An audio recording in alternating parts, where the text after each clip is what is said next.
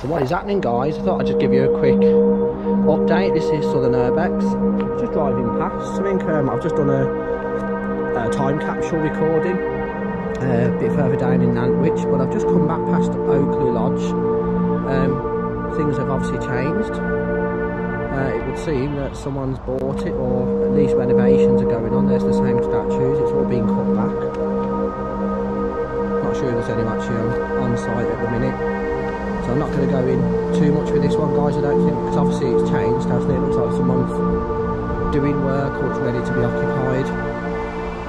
So as I say, we're back at Oaklegh Lodge. Looks like work is undertaking. Something's obviously going on.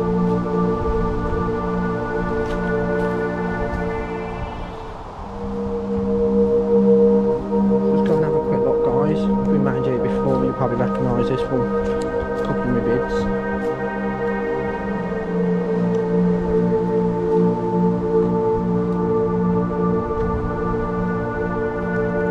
So this is still the back of the property. It's all been cut back though, so whoever's doing it is cracking on with it, doing a good job, aren't they, really, I suppose.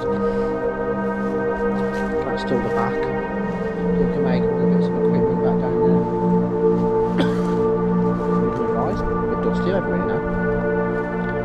So yeah, they've kind of blocked it off, so they're obviously cracking on my work, guys. I won't carry on filming. I was going to attempt to go actually back in the house this time, but obviously I'm going to leave it now.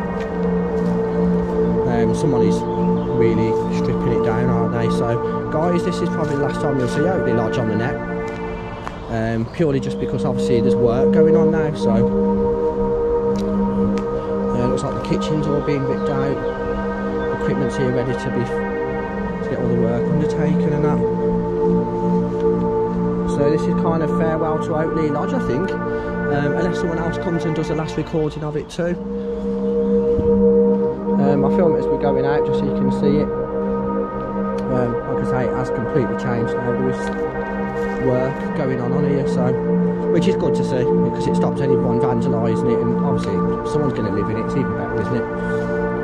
I can see the bite down the front near the skip. That was the one that was near the front door last time, so someone's obviously doing a really good major job on it. And this was really overgrown last time, and it's all been cut back now. So right then, guys, I shall cut the video off here.